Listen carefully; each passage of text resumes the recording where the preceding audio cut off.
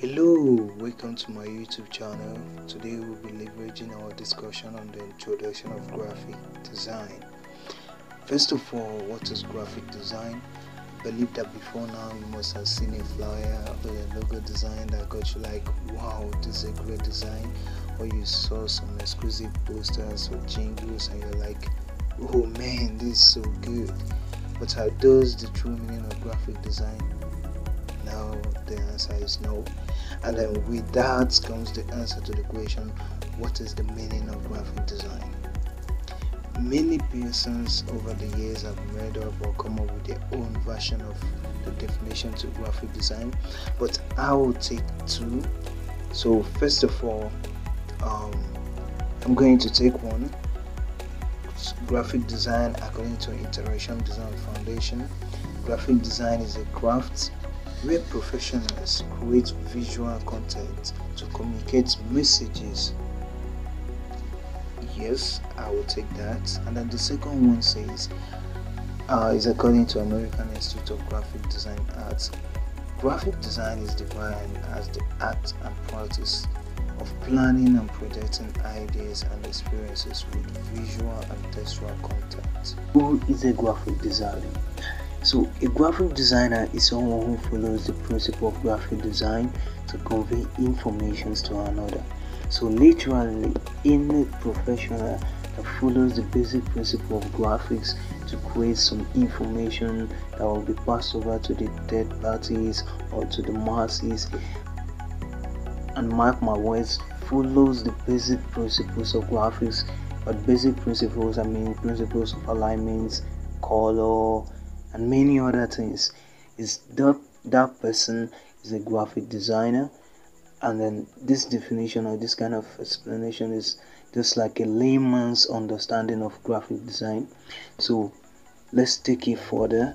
According to collegeword.com, graphic designers combines art and technology to communicate ideas through images and layout of websites and printed pages. Crucial for us to know that a graphic designer is a problem solver that solves or tries to solve problems of the client.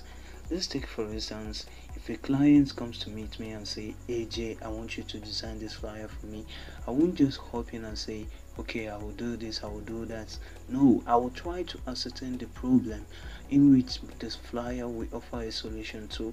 So like, graphic designers are in between the problem of the client and its solution. We are in between, so we are all problem solvers. Graphic design, we are problem solvers. Away from what we have been saying, graphic design, unlike other things, has some basic principles that must be adhered to, otherwise your whole project will be nothing. In this video, I will explain 3 of these important principles. First is the principle of alignment. Alignment talks about the position where anything in your design will stay. Will it stay at the right, at the left, or at the center? These are the 3 basic major forms of alignment. Or will it stay at topmost right, topmost center, topmost left, or downmost left, downmost center, downmost right? Which position will your design stay? That's what principles of alignment does. Every graphic designer must have this at the tip of his finger so that his or her design will be exquisite, will be top notch. Because without your alignment being good, your designs will be it will be unbalanced. The position will be unbalanced. So it's very crucial that every graphic designer knows the principle of alignment. So from there, I'll move on to the second principle, which is this principle of hierarchy. I believe most of you by now have seen 1 or 2 flyers. If you were able to notice something, the theme of the design has higher font size, like the theme is much more larger than every other writing that follows it. So that's called the principle of hierarchy. The theme of the design always have the higher, like the highest or the magnified font size. This is to much more, to give much elaboration on what or the topic the design is trying to address. So that's it. That's for principle of hierarchy. And then the last but not the least that we'll talk on is the principle of color psychology.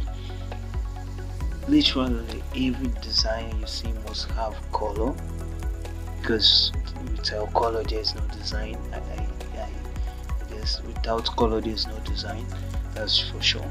So it's the work of a graphic designer to choose a suitable color that will suit every situation.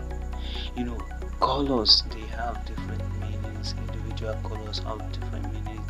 So it's the work of every graphic designer to choose the exact color for the design.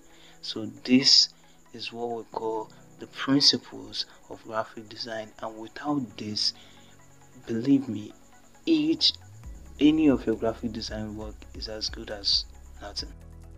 So let's take a look at the job opportunities of a graphic designer. This totally depends on choice. One can choose to become a full-time graphic design freelancer, while another person can decide to work with any industry that requires a graphic design. The demand for graphic designers these days have increased, and so has their salary. According to US News Best Jobs, graphic designers made a median salary of $53,380 in 2020. Man, that's a huge sum of money. But that's just an inkling of what graphic design can pay you. Graphic design can pay you in millions, and the best thing about it is it's a digital skill. It's a digital skill that you can just do at the comfort of your home, at your comfort, any place with your smartphone. You just be making millions of money. Graphic design is a very lucrative online digital skill that requires someone to coach you for you to become a very renowned, a top-notch graphic designer. So if you are interested in becoming a graphic designer, you can contact the number that is displayed on the screen. Thank you for watching. Don't forget to like, subscribe, and then comment on the next video you would like us to make. Thank you.